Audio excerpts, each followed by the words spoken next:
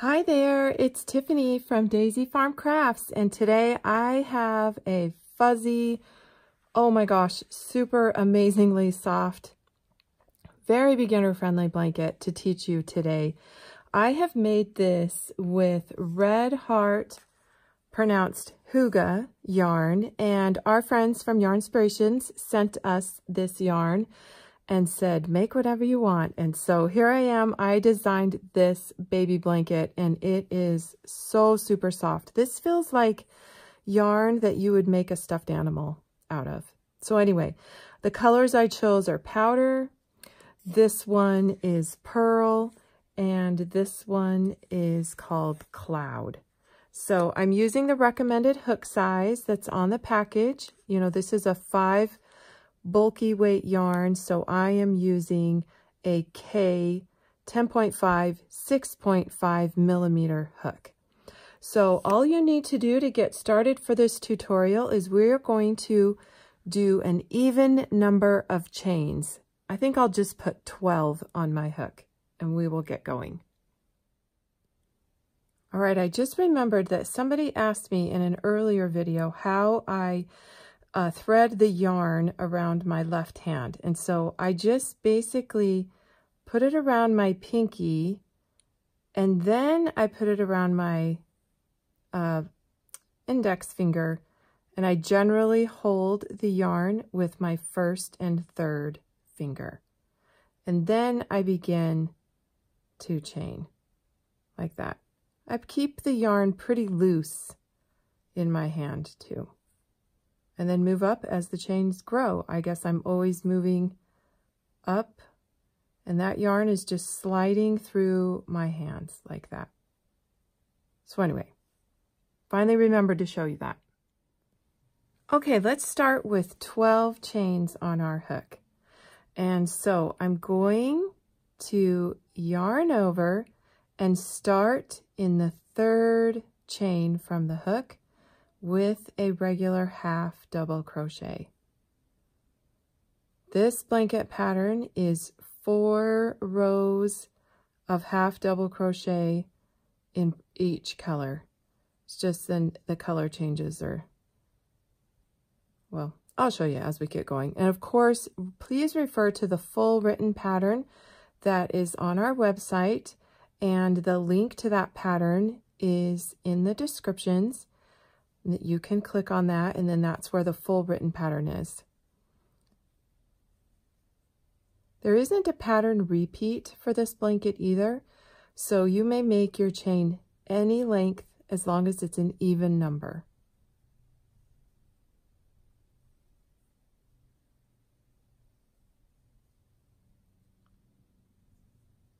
Okay, I'm going to chain 2 and turn my work.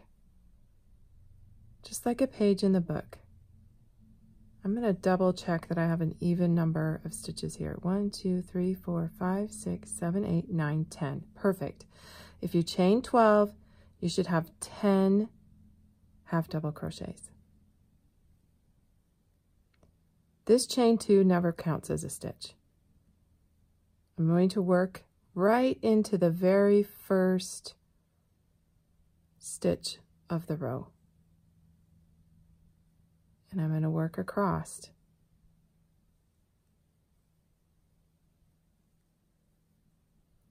I'll just show you this row, and I want to just make sure that you see where the last stitch is. Having the same number of stitches is what's going to help you keep your side straight in each row. Oh, this Hygge yarn though is so easy to crochet with. Usually with fuzzy yarn, it sticks a lot to itself and it's hard to undo, but this one doesn't seem to be having a problem. Okay, we've made 1, 2, 3, 4, 5, 6, 7, 8, 9. Your last stitch is sometimes a little bit hard to see because you've got those 2 chains we skipped over, but see if you can find a V that is kind of looking right at you. That's where you'll put your last stitch.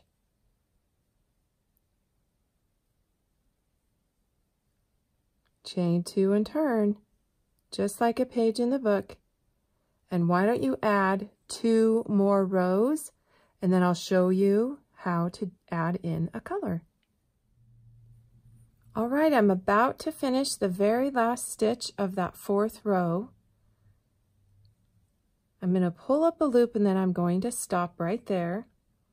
Then I'll simply lay the new color, and I started with Cloud, lay it over and pull it through. Leave yourself a long tail because you're going to weave this in. Now, you do not have to cut this. We're going to carry the pearl color up the side of the blanket the entire time. That'll kind of help you on the amount of ends that you'll have to weave in. Okay, we're just going to get going the exact same way. Chain 2 and turn. And we will add 4 rows of this cloud color before we pull that pearl right back up, and then that will be our little puff row made with treble crochets and single crochets. And they're easy, don't worry. They're super easy. Okay, so get 4 rows of this cloud made working the half double crochet. All right, here's another little tip for you to always, obviously, I guess, to know 4 rows. One thing, sometimes it can be confusing if you can't keep track of how many, but you'll always know you've done a 4th row because that tail for the pearl is going to be waiting for you over here. So I just simply pull that up and pull that through. Now, try not to pull it too tight. You want to adjust the tension on that to make it so that it's just going to lay along the side of your work. And don't worry about that because it will get covered up with the border.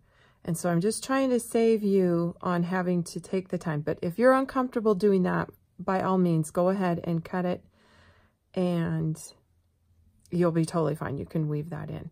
Okay, I'm going to still chain 2 and turn. We are going to start right away with what is called a treble crochet.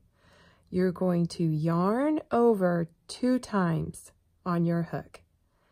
Insert into that very first space, same spot, yarn over and pull up a loop. You should have 4 loops on your hook. Now you'll yarn over and only pull through 2 of them. And then you'll yarn over and pull through only 2 of them again.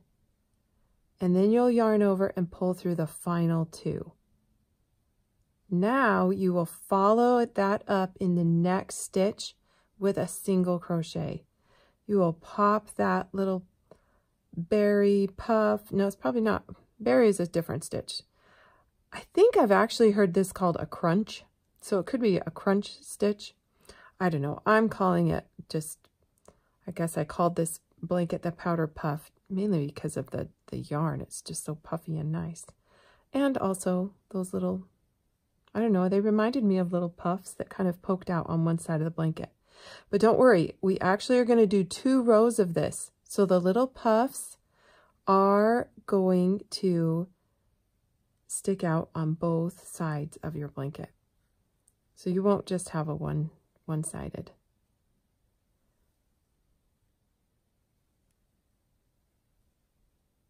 How's it going? Yarn over 2 times. Insert your hook. Pull it up. Pull through 2. Pull through 2. Pull through 2. And this is why we wanted to have an even number, is so that the end of the row could end with a single crochet. Otherwise, your last little puff, crunch, whatever would not poke out. So our last stitch is that single crochet. Chain 2 and turn. We're going to do the exact same thing. See, look how cute. Loved it. Let's do the exact same thing. This time we're going to work that treble crochet into that last single crochet stitch that we just made. And these ones will pop out on the other side. and then work your single crochet.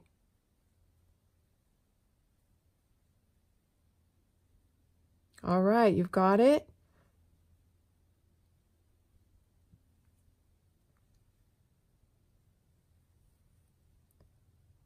Go ahead and finish these out to the end of the row.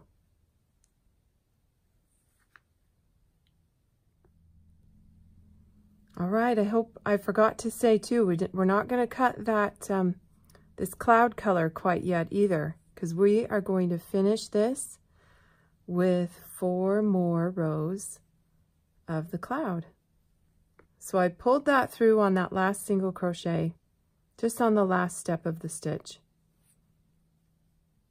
And now I'm going to work all half double crochets into the top of each stitch. Keep that really even going across. And we work these, you guessed it, 4 more rows. And then I switched back to the cloud pearl, the cream color, for 4 rows before I switched to the powder. Okay, I think I will finish this up, just 4 more rows, and I want to show you how to get that ribbed border started as well. All right, here's our little swatch. And so usually at the end of the blanket, I don't even like to tie off. I just kind of pull that out for a minute, because I'll come back and I'll start my border right there on that corner. And I figure if I don't have to pull up a loop, I don't, you know, and cut yarn, I try not to. So I'm just going to thread through one of my tapestry needles, and I'm going to weave these ends in.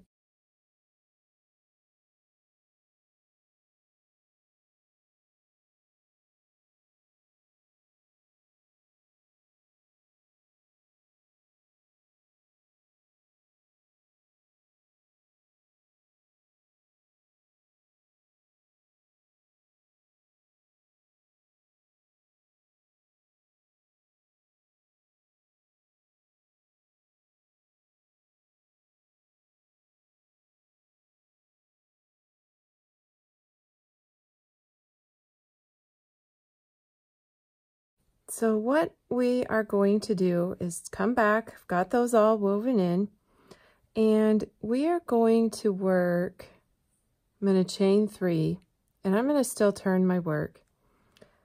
And now we will work a double crochet stitch per stitch, going across the top, and then we'll put 3 into the corners.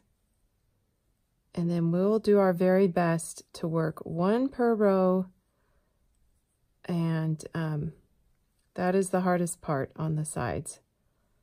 Even is my best suggestion. But this is what we do to put the ribbing on the sides of our blankets. And we'll just do 3 rounds of this. So let me get you worked around one corner, and we just go round and around. There's no turning even. We've kind of made it real easy on ourselves. Nothing to have to join the rounds or anything. Here's that last stitch. And in that last stitch, work 2 more.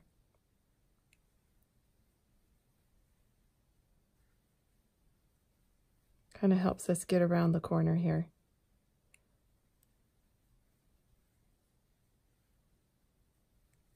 Now, do your best, even if they feel like they're too spread apart, go ahead and add an extra one. We're trying to get it as even as what you've got going across the top. And usually with this, it's 1 double crochet per row. It's just hard to see the rows sometimes.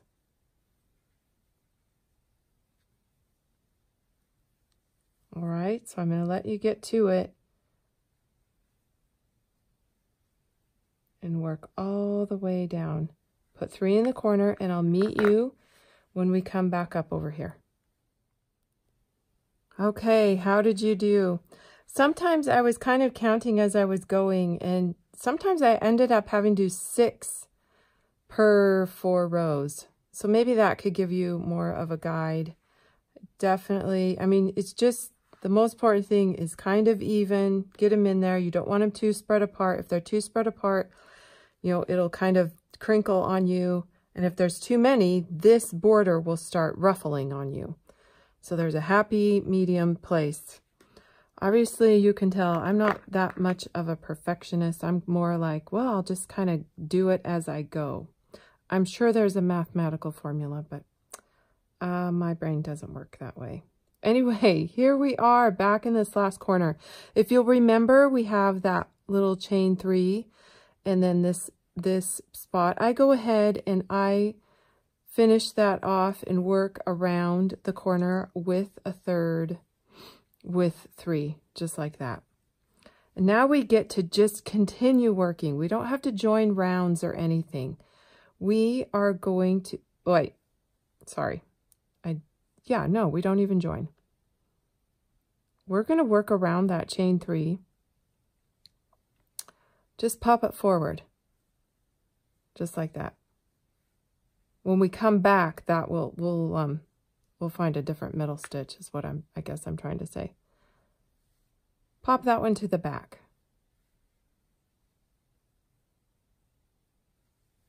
Pop the next one to the front. These are called front post and back post double crochet.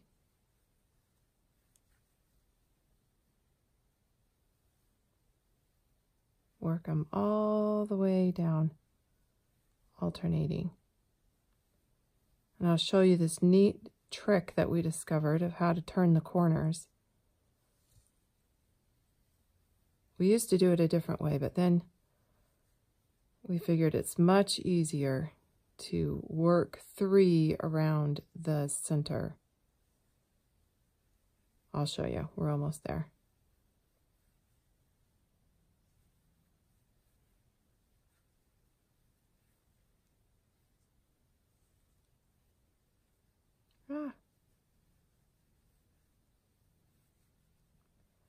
Okay, here's my 3 that I made up the corner. First one I'll pop forward just because that's, you know, the way I landed.